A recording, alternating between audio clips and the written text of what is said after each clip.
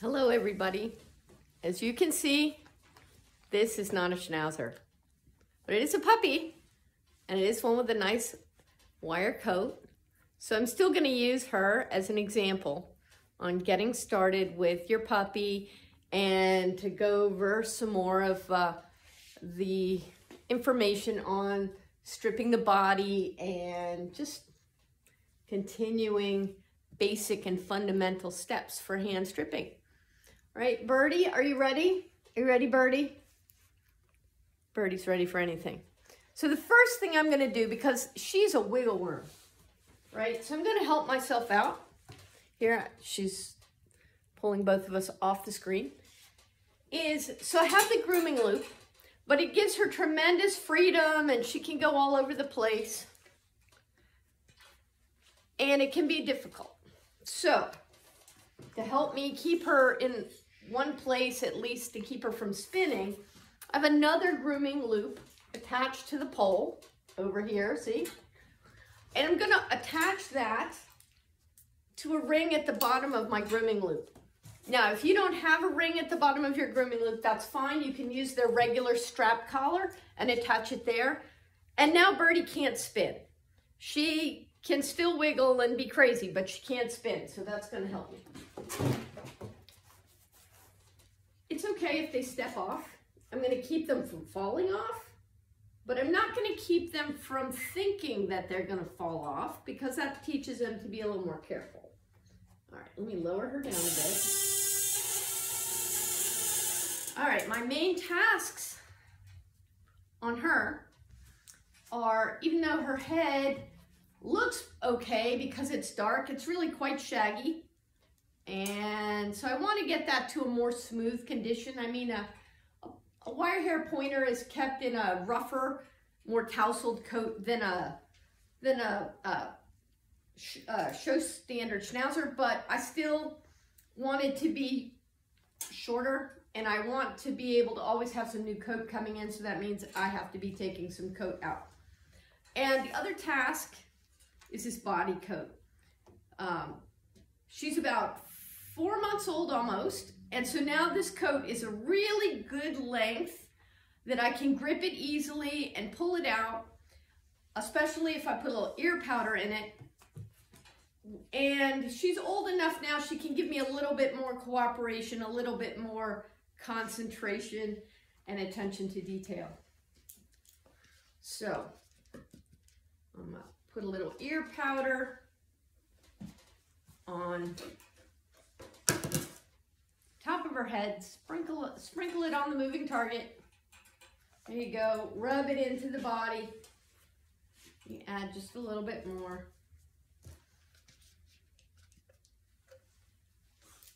I don't need a lot, but I do want to spread it pretty uniformly all over where I'm going to work on the dog.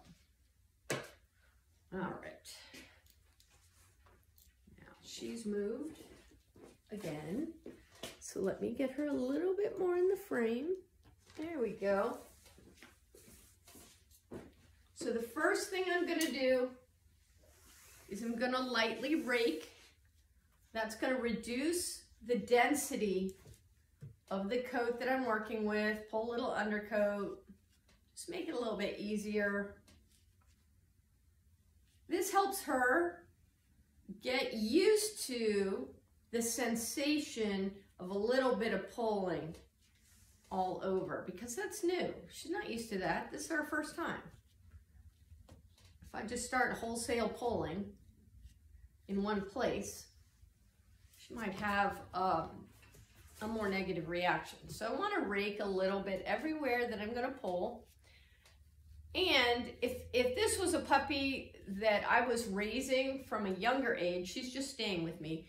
If I was raising her from a younger age, I would do this raking earlier. I would do the raking before I would even think about actually finger plucking or pulling, just to help the puppy get used to that idea and that physical sensation of a little bit of pulling uniformly all over her body. I'm raking her opposite side right now. Then her shoulder. I'm gonna grab up here to hold the noose and hold the neck skin loosely so that I can rake the other side without her getting her nose all in my business.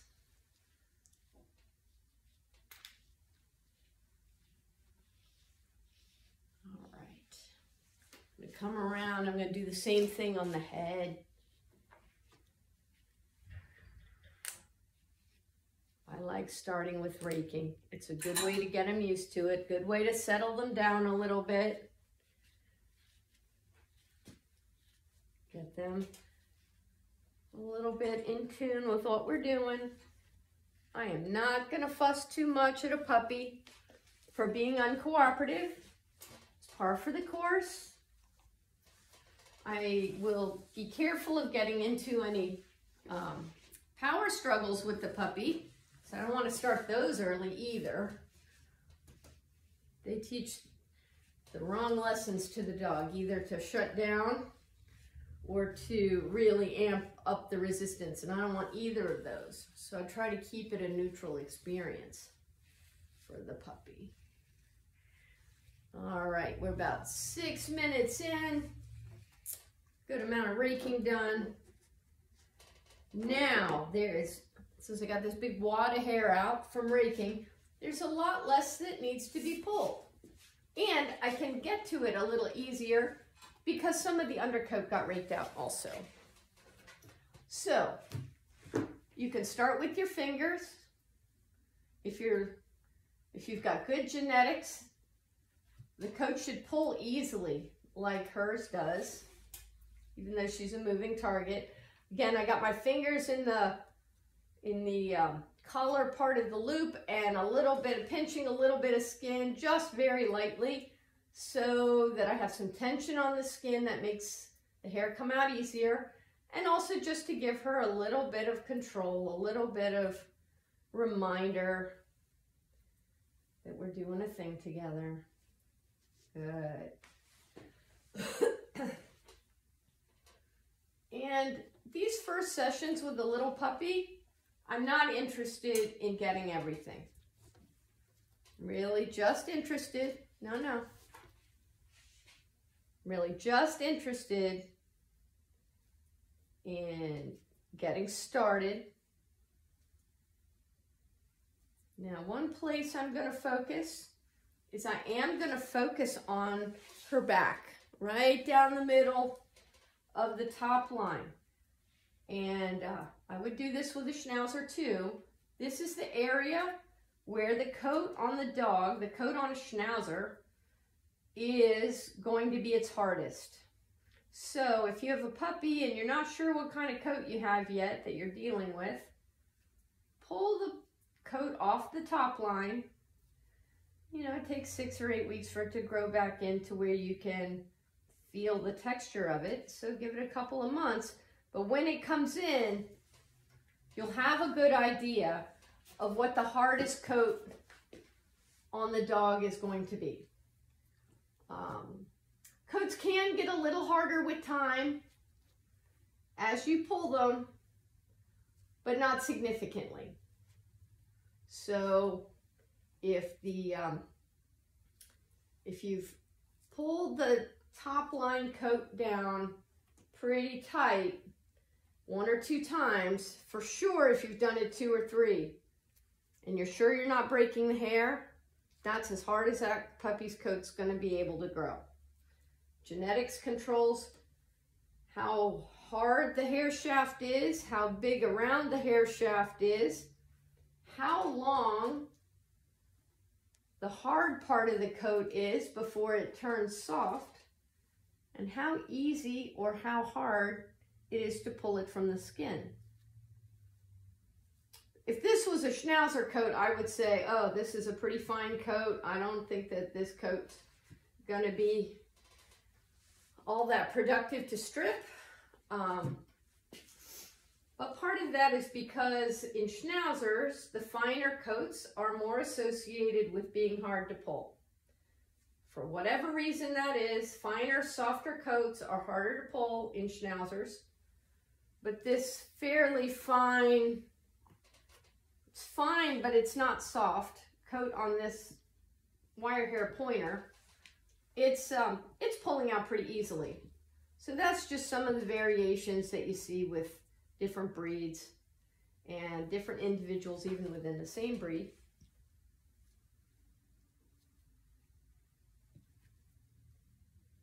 You can see I'm being pretty random. I'm moving around, I'm switching hands, I'm working on different areas. And you can see as I get closer this way, as I come down lower on her ribs, she's more sensitive. She's a little more prone to look at me and say, "What are you doing, lady?" So I'm going to note that. And then that's going to be an area that maybe I do a little more of at the very beginning, or a little more raking, because that's a place where the puppy's going to lose patience with me sooner. Now this hold that I'm doing right now, I've got my arm over the dog, underneath, blocking the back legs. I'm not holding her up, but I am blocking her from going forward. And between that and the secondary grooming loop that I have, that I showed you at the beginning, I can keep her relatively still so that I can give her more good girls than bad girls. And at this point, the only thing that I really scold them for, there's only two things. One, if they start flailing so much they're going to break my grip, I don't want them to learn that's possible, so I'd give them a hard no for that. Or if a puppy turned around and kind of feeling its oats a little, puts its mouth on me, whether it's seriously or just kind of experimentally, I'm going to give a pretty sharp no for that, because I don't want that to persist as an idea in the puppy's head. That said, I also want them to hear good dog way more often than they hear bad dog.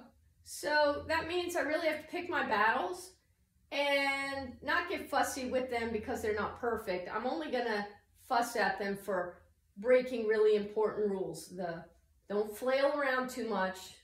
Don't flail around so much I might have to let you go. And don't put your mouth on me. Good puppy. Good puppy. Look for opportunities to say thank you and good puppy. I'm just doing on the other side what I did on the side facing you. Get a little even. And you can see I left quite a bit of hair still here, but compared to the other areas, you can see that there's still, there's less hair than there was, but there's still plenty to pick at in another week or two.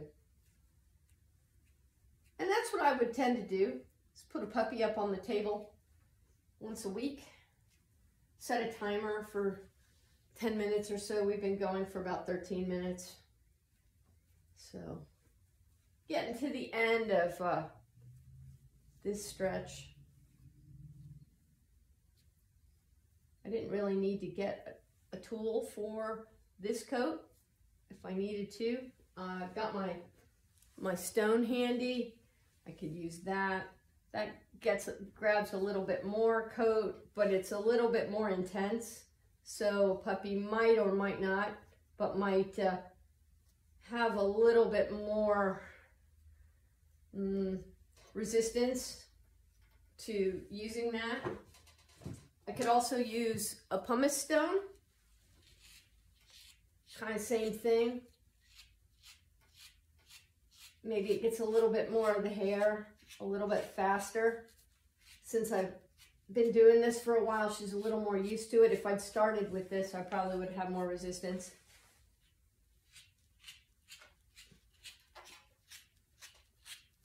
And if you work this coat every week or two for 5 or 10 minutes at a stretch, in 6 weeks you'll have new coat breaking the surface, and you'll get some nice layers in, and you can either go right into rolling a coat like this if you do it once a week or every couple of weeks, or at least a pretty clear idea what kind of coat you have, so you'll know what work you're going to have to do, either whether it can go in the ring early and soon, or whether it might need a little more time to mature both in body, mind, coat, all of those things. Good. All right, before we quit, I'm going to do a little more work on her head. I'm going to use the stone, the tool for this, because I want to make a little bit more progress in a little shorter time. I'm holding the skin underneath her jaw because holding her muzzle would be really invasive and it would really get us on the fast track to power struggle, and I want to avoid that. So I try to use the minimum amount of force that still allows me to get the job done and still teaches them a little bit of being still. Good puppy. There, I got what I wanted. I got to be sure. Good puppy. To let her know. Don't take it for granted when they're good for you. If you only give them attention when they're fussy, guess what? They're going to be more fussy. Good puppy. Quit on a good note before they start struggling again. Good girl. Oh, thank you. Thank you, puppy. Thank you, puppy. Yeah. Now, because she's a little puppy, give her a little bit of minute to get me, give me lickies. If she wants to jump on me, paw me a little bit, now's a good time. So she knows we're still friends. And then know that there's a time when she can kind of get me because I was getting her. And then I can ease back into work. Good puppy. Put my hands on her chest. Hand on her throat. Turn her head back around. Slow, gentle petting. Stand her back out. Up, stretch her back out if I need to. Good puppy. Good puppy. Get a little bit more work done on this side. All right, she's doing fantastic. Let me know what your questions are and what you'd most like to see. I have some ideas of what the next month of content for the Basic Fundamentals course is, but I'd also really like to know what you most want to learn so I can look for opportunities to film those situations. All right, everybody. Thanks for tuning in. Thanks for your patience over the last month. I've had some health issues and some things going on in my personal life that's made me a little less available than I was planning to be. So I'm going to go ahead and extend the course all the way through the end of the year to make sure that you get all the content that you're entitled to and all the teaching that I can give you on fundamentals and basics. Love your dog for me.